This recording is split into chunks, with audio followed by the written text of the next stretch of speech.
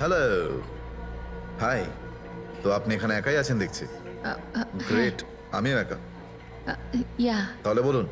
আমার তো Indian classical মিউজিকটা ভীষণ পছন্দের। আপনিও ইন্ডিয়ান ক্লাসিক্যাল মিউজিক পছন্দ করেন? হ্যাঁ, ইয়েস। আমিও ছোটবেলা থেকে পছন্দ করি।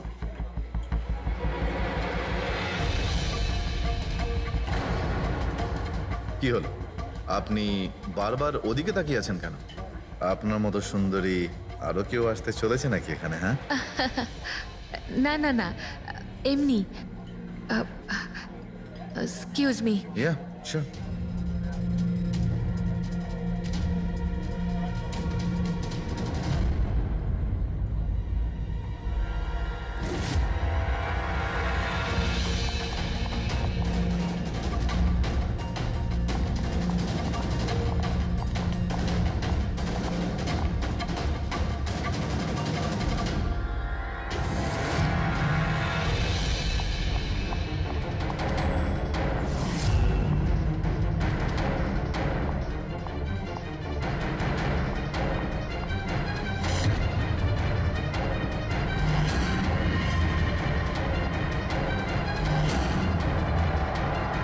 তুমি?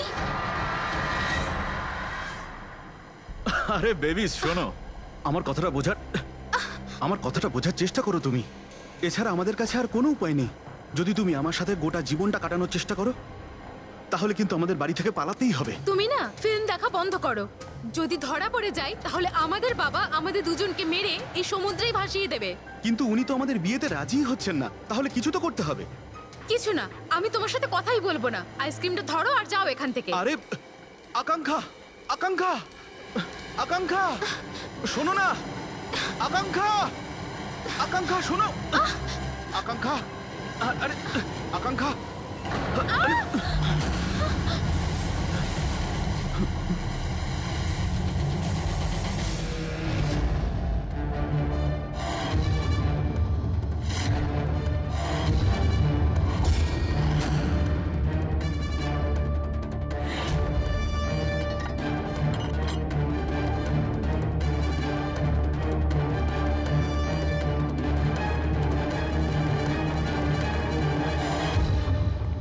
তো সারিকা দেবী, জানতে পারলে কিছু? সবকিছু। তাহলে বলে ফেলো, দেরি করে আর। ভাই, আমিও তো আছি। আচ্ছা, তাহলে আপনি শুরু করে দিন। আমিও শুরু করব। হ্যাঁ নিশ্চয়ই। হ্যাঁ, গুড। তবে এবার দেখো, এটা তো তোমরা তখন জেনেই গেছো যে এই মেয়েটাকে গলা টিপে মারা হয়েছে। এর গলার চিহ্নটা দেখে তো তোমরা বুঝতেই পেরেছো, তাই না? হ্যাঁ ডক্টর, আমরা জানি একে গলা টিপেই খুন করা হয়েছে। হ্যাঁ হ্যাঁ, ওর মৃত্যু গলা টেপার জন্যই হয়েছে। আর গলা কোনো বেল্ট দিয়ে টেপা হয়েছিল। সেটা কি করে জানা গেল? দেখো, এর গলার ওপর যে চিহ্নটা রয়েছে সেটা তো এই রকম চওড়া। আর মন দিয়ে দেখো, কোথাও কোথাও গাঢ় আছে আর কোথাও কোথাও হালকা। আর যদি কোনো দড়ির মতো কিছু দিয়ে করা হতো তাহলে এই চিহ্ন এত চওড়া হতো না, এই বেল্টের মতো। আর পুরো গলাটাতে একই ধরনের হতো, কোথাও হালকা আর কোথাও গভীর, এরকম নয়। এক্সিলেন্ট, কি অসম্ভব ইন্টেলিজেন্ট আপনারা। ডক্টর সালুখে, পরের জন্মে আমি ফরেনসিক এক্সপার্টই হব। আরে ভাই ফ্রেডি, তুমি পরের জন্মের কথা কেন বলছো? এই জন্মটাই তাকে সামনে নাও না। আরে পরের জন্মের কথা ভাবছে। হ্যাঁ, আমি কি যেন বলছিলাম? আরে আপনি ওই গলা বেল্ট গলা ওই। হ্যাঁ, বেল্ট। দেখো, বেল্ট দিয়ে এইভাবে গলাটা চেপে ধরেছে। আর পরে একে পেছন থেকে মাথার পেছন দিকে কোনো ভারী জিনিস দিয়ে আঘাত করা হয়েছে। ডক্টর সালুখে, খুনি যদি একে গলা টিপেই মেরে থাকবে তাহলে পেছন থেকে মাথায় বাড়ি মারলো কেন? আরে ভাই, খুনি চায়নি যে কোনো ভাবেই হোক মেয়েটা যেন বেঁচে না যায়। কখন মারা গিয়েছিল? রাতে 12টা থেকে 2টোর মধ্যে। রাত 12টা থেকে 2টো? এত রাতে এই মেয়েটা কি করছিল? স্যার, হতে পারে যে এ কোনো কল সেন্টারে কাজ করে, নাইট শিফটে। তাছাড়াও এর আইডেন্টিটি তো আমরা জানতে পারিনি। না না, এরকম মনে হচ্ছে না যে ও কল সেন্টার থেকে আসছিল। মেয়েটার জামা কাপড় দেখে মনে হচ্ছে হয়তো কোনো পার্টির থেকে আসছিল। আর বাড়ি ফেরার সময়। ঠিক ঠিক, সারিকা একদম ঠিক কথা বলছে। এ কোনো পার্টিতেই গেছিল, কারণ এর পেট থেকে আমরা মেক্সিকান ফুডের পার্টিকেলস পেয়েছি আর কফি। মেক্সিকান খাবার? হ্যাঁ, এসো আমি দেখাচ্ছি। এসো।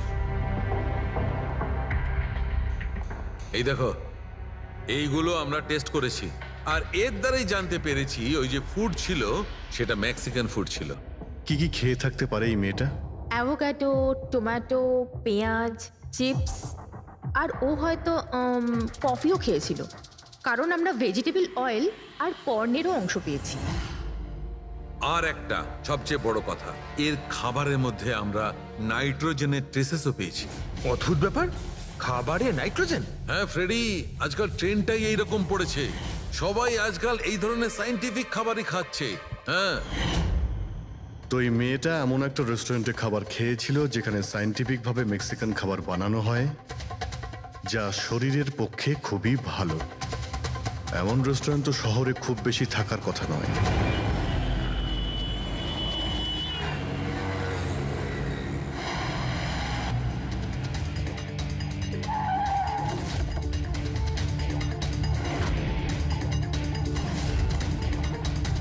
মনে হচ্ছে নিশ্চয়ই এখানে কোনো ক্লু পাওয়া যাবে।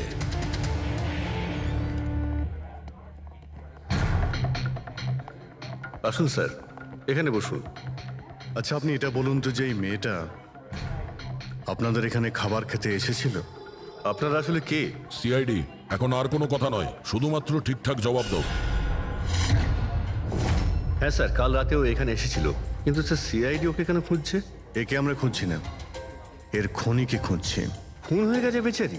একটা কথা বলুন, এই মেয়েটা কি একা এসেছিল নাকি অন্য কেউ সঙ্গে ছিল? স্যার এসেছিল তো একাই, কিন্তু ও কথা বলেছিল অনেকের সঙ্গে। একা এসেছিল তো অনেক লোকের সাথে কথা হলো কিভাবে? আসলে আমাদের রেস্টুরেন্টে কালকে স্পিড ডেটিং নাইট ছিল। Speed dating? স্পিডে তো কার কিংবা বাইক চালানোর কথা শুনেছিলাম স্যার, কিন্তু স্পিড ডেটিং এটা কি ধরনের জিনিস? স্যার স্পিড ডেটিং ইয়াং জেনারেশনের কাছে এখন খুব পপুলার স্যার। বেসিক্যালি ছেলে বা মেয়ের মিটিংয়ের জন্য একটা প্ল্যাটফর্ম তৈরি করা হয়, যাতে ওরা নিজেদের জীবনসাথী বেছে নিতে পারে। মানে যেভাবে ইন্টারনেট থেকে যোগাযোগ হয়, তাই তো? হ্যাঁ স্যার, অনেকটা সেরকমই, তবে ফোকাসটা বিয়ের ওপর নয়, ডেটিংয়ের ওপর হয়, যাতে ছেলেমেয়েরা নিজেদের চিন্তাভাবনা শেয়ার করতে পারে আর যাকে পছন্দ হবে তাকে জীবনসঙ্গী করতে পারে। মানে যে কেউ যে কোনো লোকের সঙ্গে কথা বলতে পারে, আলাপ করতে পারে আপনাদের এই স্পিড ডেটিং এর মাধ্যমে? হ্যাঁ স্যার, প্রত্যেকটা মেয়ে আলাদা আলাদা টেবিলে বসে, আর ছেলেদের কাছে 5 মিনিট সময় থাকে তাদের সঙ্গে কথা বলার জন্য। মেয়েরা কথাবার্তার ভিত্তিতে তাদের লিস্ট থেকে 10-এর মধ্যে মার্কস দিতে থাকে ছেলেদের, আর ডেটিং এজেন্সি এই মার্কসের ভিত্তিতে ছেলে মেয়েদের জীবনসঙ্গী বেছে দেয়। আচ্ছা, কতজন এসেছিল এই আপনাদের স্পিড ডেটিং এ? স্যার 10টা ছেলে আর 10টা মেয়ে ছিল। খুব ভালো ইভেন্ট হয়েছিল স্যার।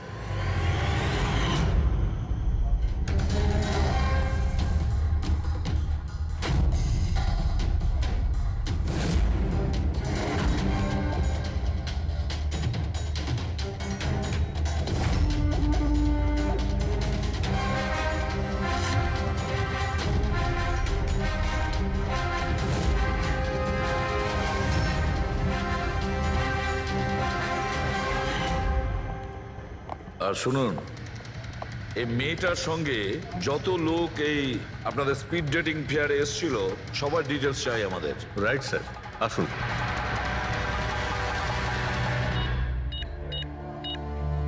স্যার এই হলো এই ম্যাডামের ডিটেলস।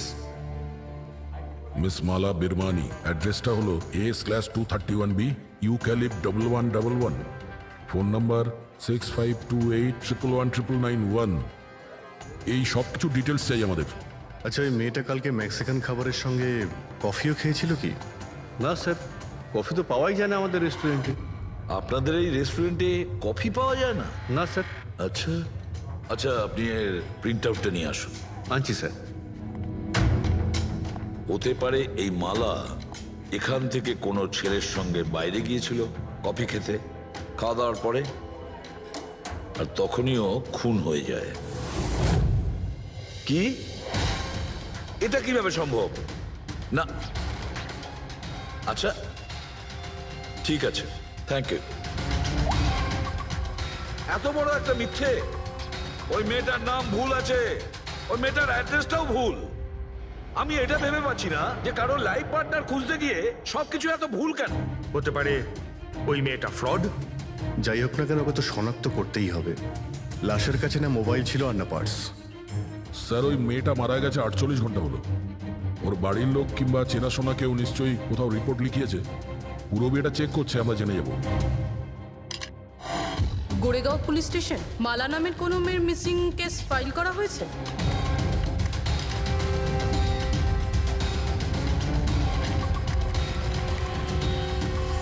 আচ্ছা, great, thanks.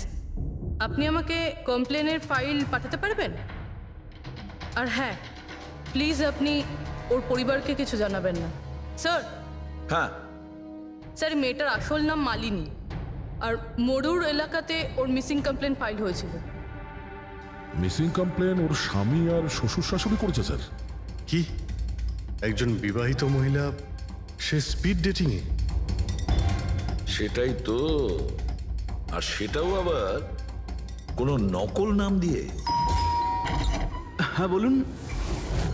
CID.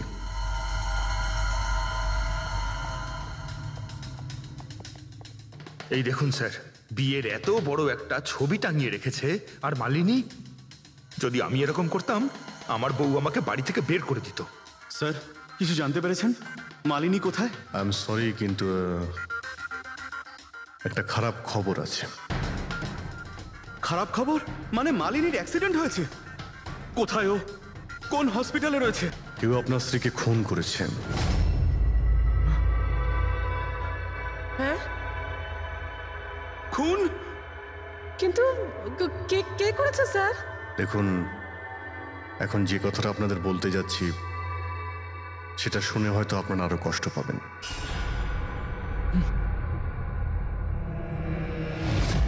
Speed dating? সেটা আবার কি স্যার? এটা এমন একটা প্রোগ্রাম যেখানে ছেলে মেয়েদের দেখা হয় তাদের জীবন সঙ্গী বেছে নেওয়ার জন্য। আর মৃত্যুর রাতে মালিনী এরকমই প্রোগ্রামে গিয়েছিল। আমার পোড়া কপাল, আমার ছেলে ঘরে থাকতে ও আরেক জীবন সঙ্গী খুঁজতে চলে গেল। ব্যাস, এটাই তো বাকি ছিল। বংশের নাকে ঝমা কষা দিয়েছে ও। স্যার, মনে হচ্ছে আপনাদের কিছু একটা ভুল হচ্ছে। আমাদের বিবাহিত লাইফ তো খুব ভালোই চলছিল, তাহলে ওর নতুন পার্টনারের কিসের প্রয়োজন পড়লো? আফসোস এটাই যে এই প্রশ্নের উত্তর দেওয়ার জন্য মালিনী এখন বেঁচে নেই। সেই জন্য এর উত্তর এখন তো আপনাকেই দিতে হবে। বলতে পারেন আমরা খুব সাধারণ একটা পরিবার, ছিলাম অন্য জায়গায়। কিছুদিনই হয়েছে আমরা এখানে এসে থাকছি। আপনার অ্যারেঞ্জ ম্যারেজ ছিল নাকি love marriage? Sir, arrange marriage ছিল। গত বছরই মালিনীর মেডিকেল এক্সাম শেষ হওয়ার পরেই আমরা দুজনে বিয়ে করে নিই। কোনো ঝগড়া বা কিছু? স্যার, না স্যার, তেমন তো আমাদের মধ্যে কোনো ঝগড়া হয়নি। এর জন্য তো আরও চিন্তা হচ্ছে যে ও স্পিড ডেটিংয়ে যেতে গেল কেন। আচ্ছা, আপনি এটা বলুন যে যে রাতে মালিনীর খুন হয়েছিল আপনি কোথায় ছিলেন? স্যার, আমি আমার অফিসে কাজ করছিলাম। সেদিনকে অফিসে আমার অনেক কাজ ছিল, অনেক রাত পর্যন্ত আমি কাজ করেছি। কত রাত পর্যন্ত? এই ধরুন রাত 1:30 পর্যন্ত। আমি তো বাড়িতে ফিরে জানতে পারলাম যে মালিনী বাড়িতে ফেরেইনি। ওর সঙ্গে কারো কোনো শত্রুতা? না স্যার, কোনো শত্রুতা তো ছিল না।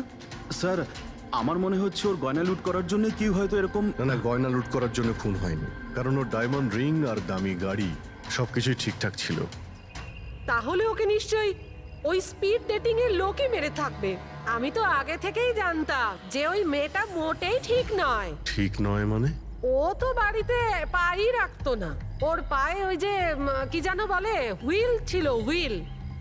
রাত দিন দেখো বাড়ির বাইরেই টোটো করে বেড়াচ্ছে, আর যে কোনো অচেনা লোকের সঙ্গে বকবক করছে। আমরা যদি কখনো ওকে কিছু বলতে যাই, তেরা উত্তর দিত। একটু চুপ করো তো মা। আরে চুপ করবো কি রে, আমাকে বলতে দে তুই। আর ও যতক্ষণ বাড়িতে থাকতো একটা কুটো নেড়ে দেখতো না। যখনই দেখো তখনই ল্যাপটপ আর ক্যামেরার মধ্যে ডুবে থাকতো। ল্যাপটপ আর ক্যামেরা, ওগুলো আমরা দেখতে পারি?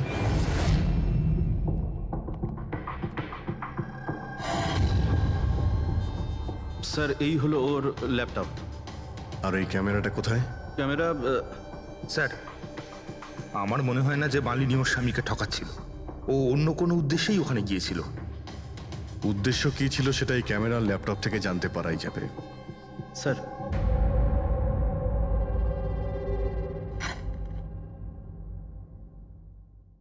ক্যামেরা কোথায়? ব্যাগ তো খালি। স্যার ও তো ক্যামেরা এর মধ্যেই রাখতো, জানি না কোথায় আছে ওটা। এমনটা নয় তো মালিনীর পার্টস আর মোবাইলের সঙ্গে খুনি ক্যামেরাটাও নিয়ে চলে গেছে?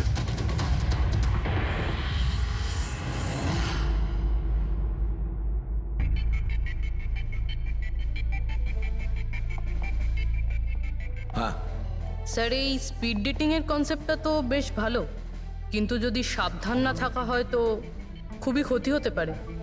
হ্যাঁ স্যার, এদের মধ্যে কেউ ক্রিমিনাল হতে পারে। একদম ঠিক, কিন্তু এই সাবধানতাটা ইভেন্ট ম্যানেজারের এবং সমস্ত পার্টিসিপেন্টদের এটা বোঝা উচিত। স্যার, হ্যাঁ, এই সোহনের মিথ্যা কথা ধরা পড়ে গেছে স্যার। এ আমাদের বলেছিল পরশুদিন রাতে ও নিজের অফিসে কাজ করছিল রাত্রি 1:30 পর্যন্ত, কিন্তু ওর মোবাইল ডিটেলস অন্য গল্প বলছে। ওর অফিস আন্ধেরিতে আর এই দাদা বান্দ্রাতে ছিল রাত 11:30 থেকে 12:30 অবধি, সেই রেস্টুরেন্টের কাছে যেখানে মালিনী গিয়েছিল স্পিড ডেটিং এর জন্য। এখনই ওকে ডেকে পাঠাও।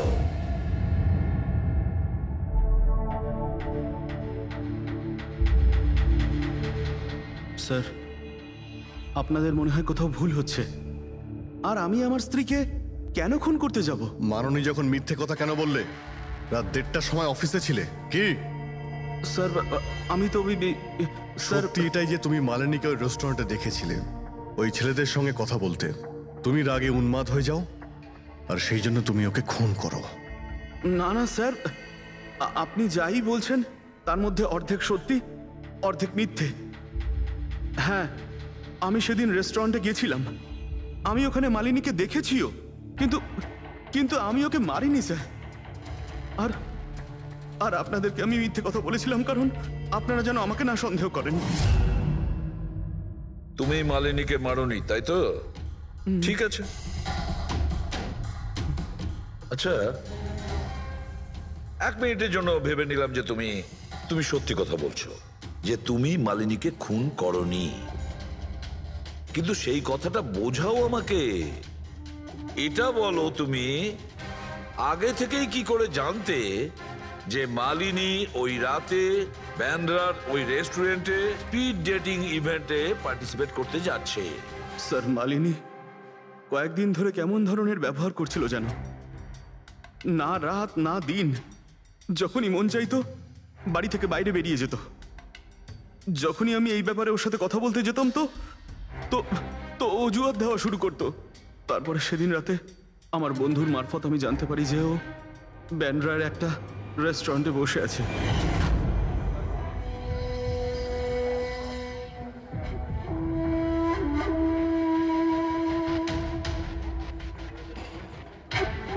নিজের স্ত্রীকে স্পিড ডেটিং এ দেখে আমার মনটা একেবারে ভেঙে যায় স্যার।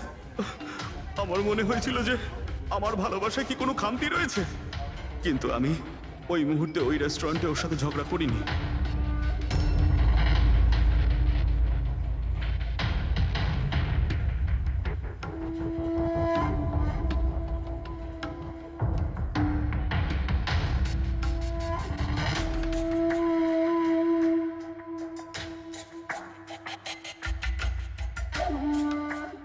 আর যখনই ও বাইরে চলে এসেছিল আমি কিছু বলার আগেই ও অটো ধরে তাড়াতাড়ি চলে যায়।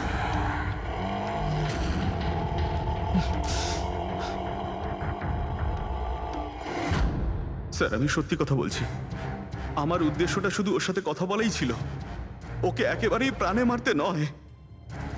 আফসোস যে মালিনীর সাথে আমি শেষ কথা বলতে পারলাম না। এখন এই রহস্য সারা জীবন রহস্য হয়েই থেকে যাবে যে ও আমার সাথে প্রতারণা করলো কেন। ও তোমার সঙ্গে প্রতারণা কেন করলো? ঠিক আছে, এবার আমি তোমাকে যেতে দিচ্ছি, কিন্তু এটা ভেবো না তুমি যে আমরা তোমাকে সন্দেহ করছি না। সেটা তো ততক্ষণই থাকবে যতক্ষণ না তুমি নির্দোষ প্রমাণিত হচ্ছ। বুঝেছো তুমি?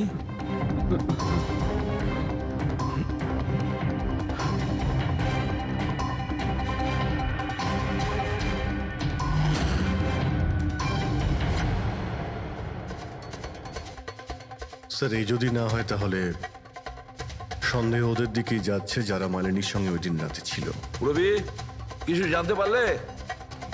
স্যার ওই দিন রাত্রে মালিনী 6 জন লোকের সাথে কথা বলেছিল। সুনীল, আরজে, হেমন্ত, গৌরব, ময়ূক আর প্রতীশ। একটা কাজ করি আমরা, ওই 6 জনকে রেস্টুরেন্টে ডাকো, ভালো করে জিজ্ঞাসাবাদ করতে হবে।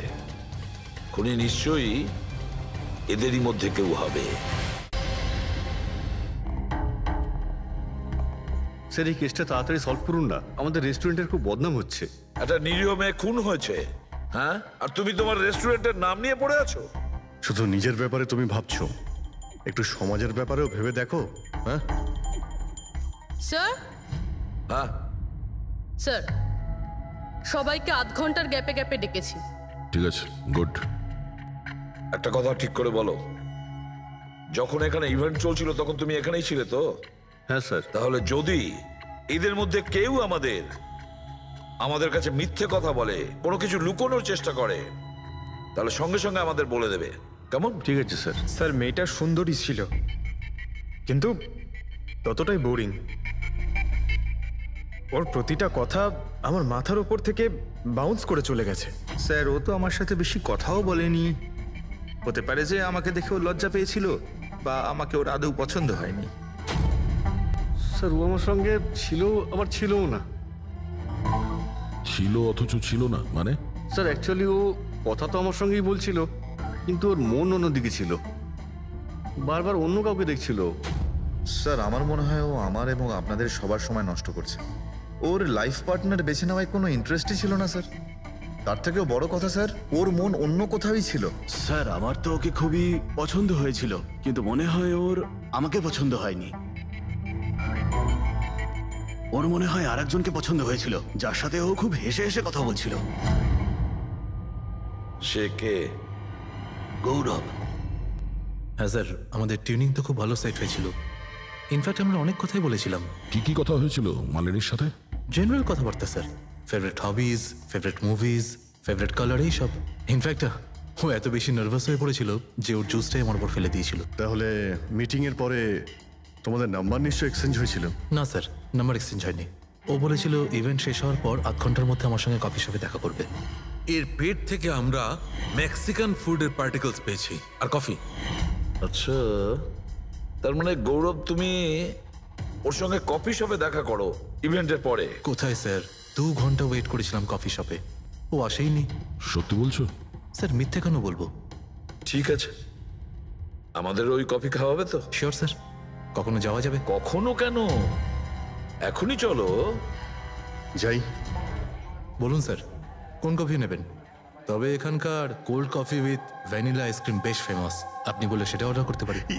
আমার জন্য একটা cold coffee with ice cream. Coffee toffee তো খাওয়া হবে, আগে এটা বলো যে তোমরা ওই দিনকে ঠিক কোন জায়গাতে বসেছিলে? ওহ স্যার, আমরা ভেবেছিলাম আমরা কফি খেতে এসেছি, কিন্তু আপনি তো এখনো আপনার তদন্ত চালিয়ে যাচ্ছেন। তদন্ত শেষ হওয়ার পরে কফি খাওয়ার যে মজা সেটা এখন পাবো না। Hello sir. পরশু রাতে সিসিটিভি ফুটেজ আমরা দেখতে চাই ম্যানেজার বাবু। সরি, কিন্তু সিসিটিভি ক্যামেরা তো 1 মাস ধরে আউট অফ ওয়ার্কিং। আর ঠিকও করেননি? স্যার বিজনেস একেবারে জিরো, ক্যাফেতে অলরেডি লোকসানই হচ্ছে। আমি ভাবলাম যে এর মধ্যে আবার নতুন করে আলাদা এক্সট্রা ফালতু খরচা করে কি লাভ। আচ্ছা, আপনি এই ছবিটা দেখুন। এই মেয়েটা কি এসেছিল পরশু রাতে? স্যার এক্স্যাক্টলি আমার ঠিক মনে তো পড়ছে না। ক্যাফেতে তো অনেক ধরনের লোকজনই আসে যায়। অনেক ধরনের লোকজনই এখানে আসে, তাও ক্যাফে চলছে না বলছেন? স্যার আচ্ছা, এনার পরশু দিনের বিল আছে নিশ্চয়ই, দেখাবেন আপনি? হ্যাঁ স্যার।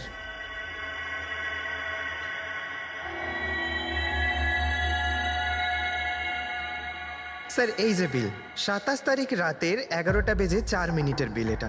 1 মোকা কফি আর একটা ক্যাফেচিনো কফি। তুমি তো বললে তুমি একা ছিলে, তাহলে এই 2টো কফি কিসের জন্য? স্যার আমি তো ওর জন্য কফি অর্ডার দিয়েছিলাম, ও না আসলে আমি কি করব? আমি অনেকক্ষণ ওর জন্য অপেক্ষা করেছিলাম।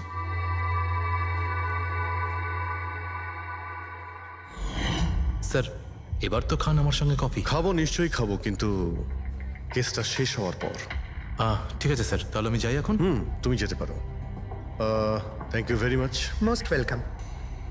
স্যার, এই কেসটা তো আমার মাথার কল কবজা পুরো ঢিলা করে দিয়েছে। যদি মালিনী এখানে কফি নাই খেয়ে থাকে তাহলে খেলো কোথায়?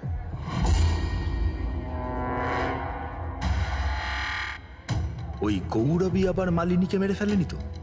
ও মালিনীকে এই কফি শপে ডেকেছিল কফি খেতে, সে যখন আসে না ও ভেঙে পড়ে, খুন করে দেয়। যে কোনো কিছু হতে পারে এই কেসে ফ্রেডি, যে কোনো কিছু হতে পারে। স্বামীও মারতে পারে, ওই ছেলেদের মধ্যে কেউ হতে পারে, বা কোনো তৃতীয় পার্টি। মনে আছে তোর ক্যামেরাটা উধাও?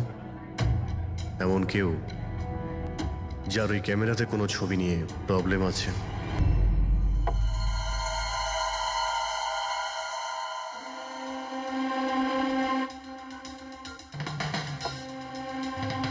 যদি মালিনীর ক্যামেরাটা উধাও হয়ে যায় তাহলে মালিনী নিশ্চয়ই এমন কোনো ছবি তুলেছিল যেটাতে কারোর না কারোর রাতের ঘুম কেড়ে নিয়েছিল।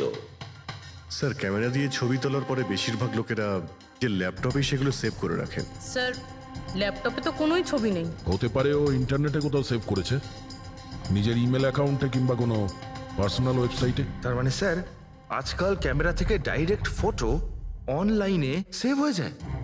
হ্যাঁ ফেডরিক, হতে পারে ইন্টারনেটের মাধ্যমে। ও গ্রেট, পাওয়া গেছে? হ্যাঁ স্যার। স্যার, ফটোর ওয়েবসাইট আর তার পাসওয়ার্ড পেয়ে গিয়েছি, এই দেখুন। ওয়েল, দেখাও তো একটু।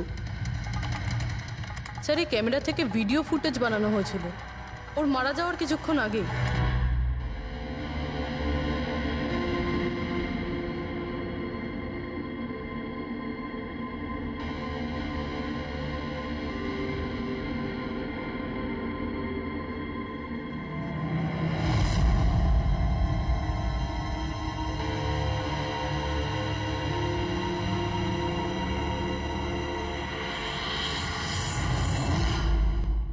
এই ফুটেজের জন্যই মালিনীর খুন হয়নি তো?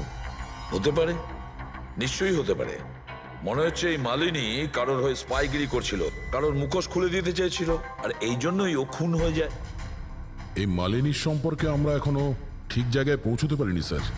এতক্ষণ মনে হচ্ছিল যে ও স্পিড ডেটিং এর জন্য গেছে, তারপরে জানা গেল যে ও বিবাহিত, মেডিকেল প্রফেশনাল, আর এখন জানা যাচ্ছে ও কারোর ওপর গোয়েন্দাগিরি করছিল। আর ওই গোয়েন্দাগিরিটা কোনো মেডিকেল ফিল্ডের সঙ্গে কানেক্টেড হতে পারে, কারণ ফুটেজে দেখোনি চারিদিকে শুধু মেডিসিন সাজানো। স্যার, এই ফুটেজের মধ্যে একটা জায়গাতে একটা ছায়া দেখতে পাওয়া গেল না? খুনির হতে পারে। চেক করি চলো।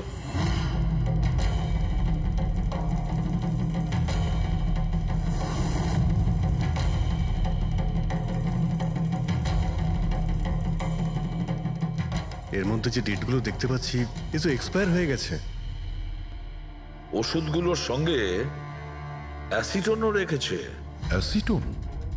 স্যার, এই কেমিক্যাল দিয়ে তো ওরা ওষুধের ওপর পুরনো এক্সপায়ারি ডেট উঠিয়ে দিয়ে নতুন ডেট দিতে পারে, আর সেটা ওরা বাজারে ছাড়তে পারে বিক্রির জন্য। কয়েকটা টাকার জন্য মানুষের জীবন নিয়ে এত বড় খেলা খেলছে। এটার খোঁজ নিতেই মালিনী ওখানে গিয়েছিল।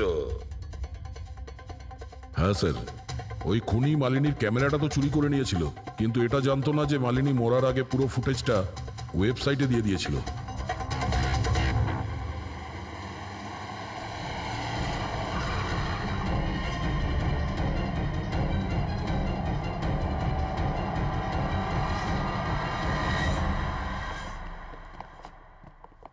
স্যার, আপনারা কাকে খুঁজছেন?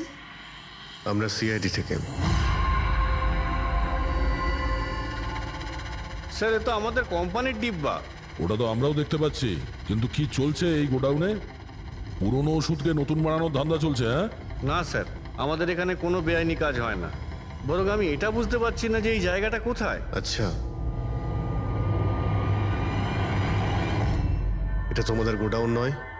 স্যার, এটা তো আমাদের কোম্পানির গোডাউন নয়। ইনফ্যাক্ট আমাদের কোম্পানির গোডাউন এই বিল্ডিং এর নিচেই আছে, আপনারা চাইলে চেক করতে পারেন। নিশ্চয় স্যার, আমাদের কোম্পানির নাম ভাঙিয়ে কেউ বেআইনি কাজ করছে।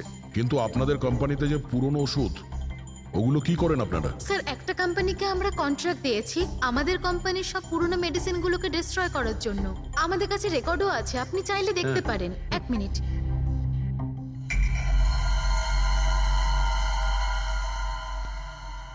স্যার এই দেখুন, এখানে কোম্পানির সমস্ত রেকর্ড মেনশন করা আছে। তো এদের কাছে তোমাদের কোম্পানির নতুন বক্সগুলো এলো কি করে? তার মানে পুরো ধান্দাটাই পুরনো ওষুধ নষ্ট করার কোম্পানিতে চলছে।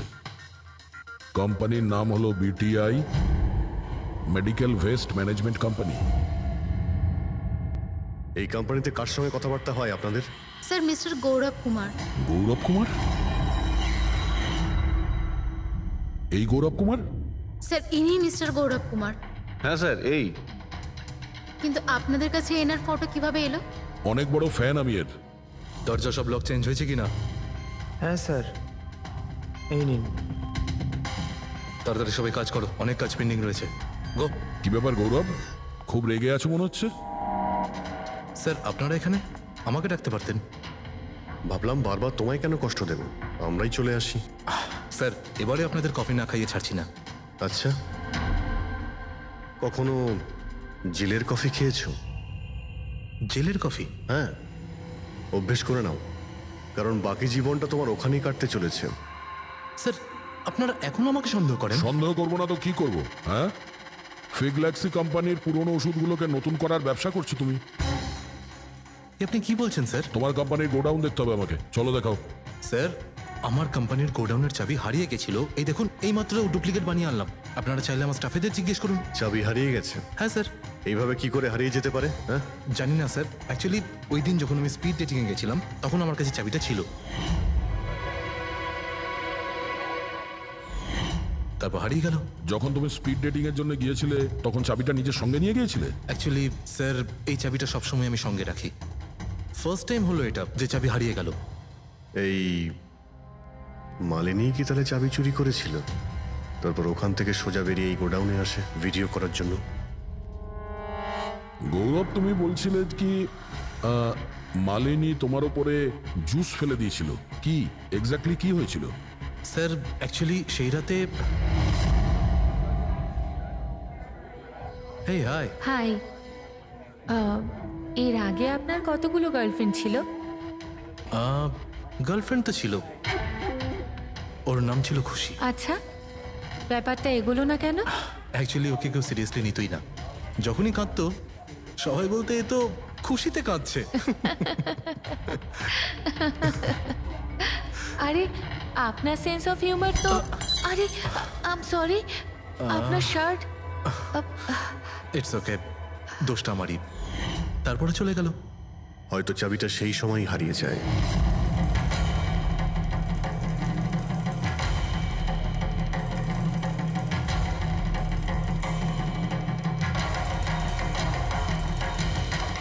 মালিনী চাবি চুরি করেছিল?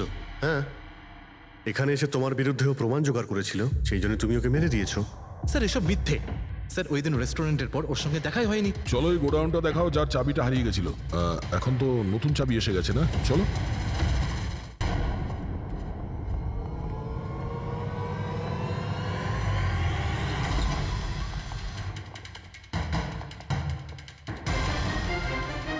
স্যার এটা তো সেই জায়গাটাই যার ফুটেজ মালিনী শুট করেছিল।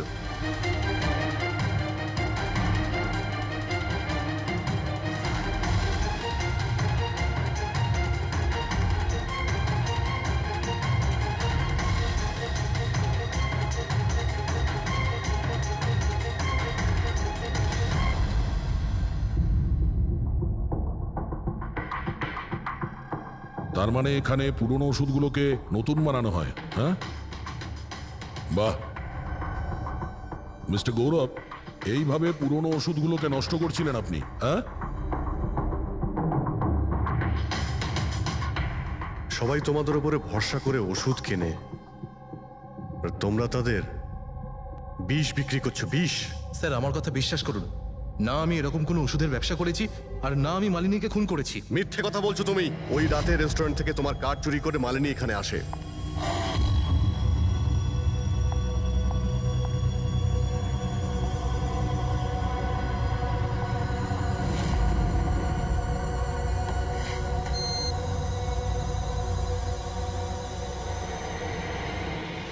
ও এখানে সেই ফুটেজ শুট করে।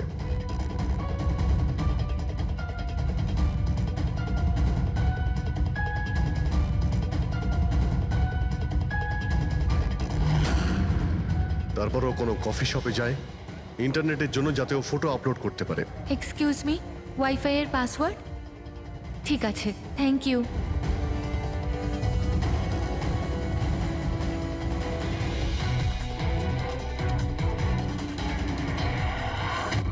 আর যেই ও কফি শপ থেকে বাইরে বেরিয়েছিল তুমি ওকে ফলো করেছো, আর যেই সুযোগ পেয়েছো অমনি ওকে মেরে দিয়েছো, হ্যাঁ? আর ওর লাশটাকে সমুদ্রে ফেলে দিয়েছো। স্যার সেই রাতে আমি গোডাউনে আসিনি, আমার কথায় বিশ্বাস নেই তো? ঠিক আছে, ওয়াচম্যানকে জিজ্ঞেস করুন। ওই ফুটেজে একটা ছায়া দেখতে পেয়েছি, কে ছিল সে? স্যার আমি কি করে জানবো সে কে ছিল? আচ্ছা, এক্ষুনি জেনে যাবো, চলো।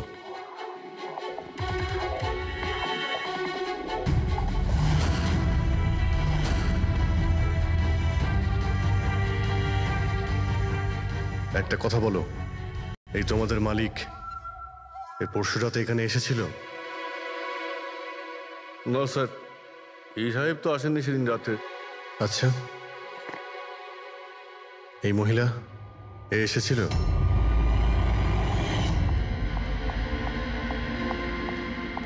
আরে ম্যাডাম, কে আপনি?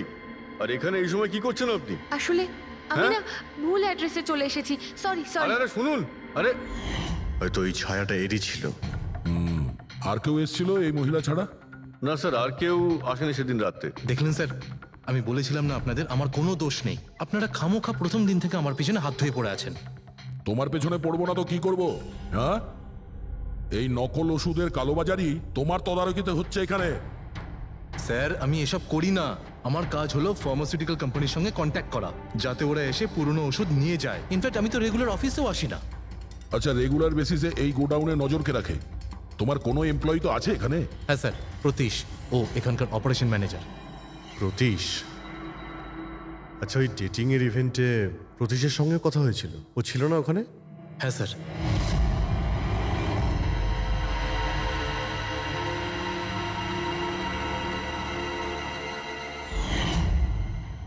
আচ্ছা, এরকম নয় তো যে ওই প্রতীশ মালিনীকে দেখে নিয়েছে চাবি চুরি করতে আর ওকে ফলো করেছে? এই প্রতীশের সঙ্গে একটু দেখা করতে হবে।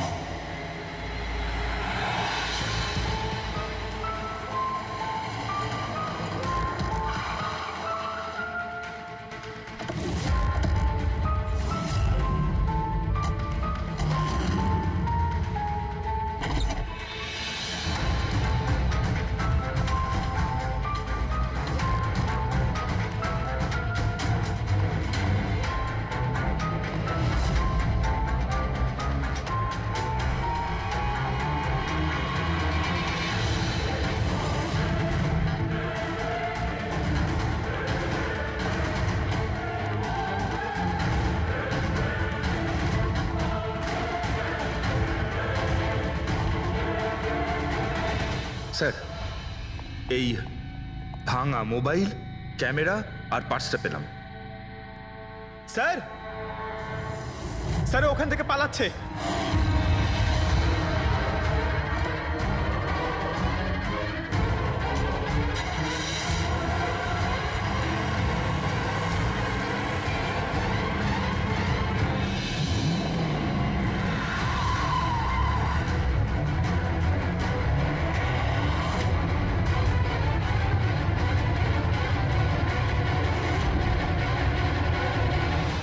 দেখো, মিথ্যে কথা বলে আর কোনো লাভ নেই। সিআইডি সবকিছু জানতে পেরে গেছে। স্যার, ভুল করে ফেলেছি আমি। মালিনী সিবিটি হসপিটালে কাজ করত, ওষুধ রিয়াক্ট করা বন্ধ করে দিয়েছে। তখন দেখি কিছু পেশেন্টস মারাও যায়।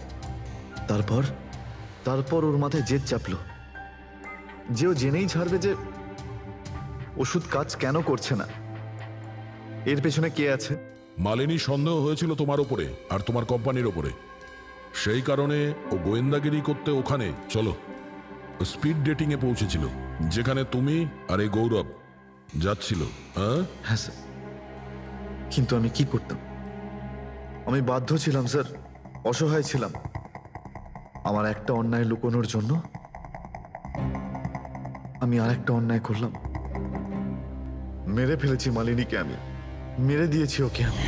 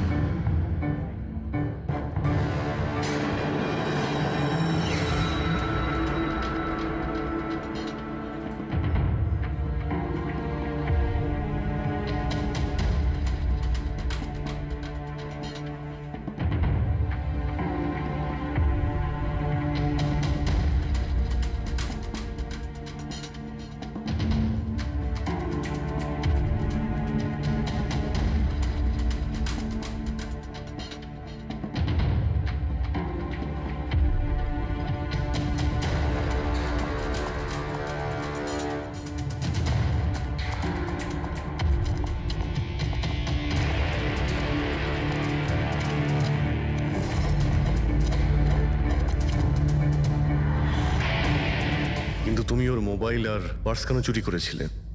যাতে যাতে আপনারা মনে করেন স্যার লুটপাটের চক্করে চুরি হয়ে গেছে। লুটপাট? কিন্তু ওর দামি ঘড়ি আর ডায়মন্ড রিং বের করতে ভুলে গিয়েছিলে।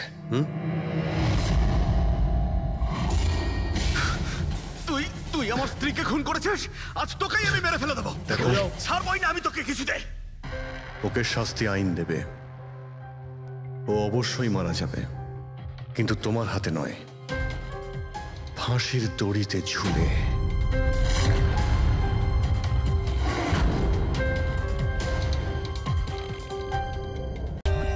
For more updates, subscribe to our channel, click the show links and enjoy watching the videos.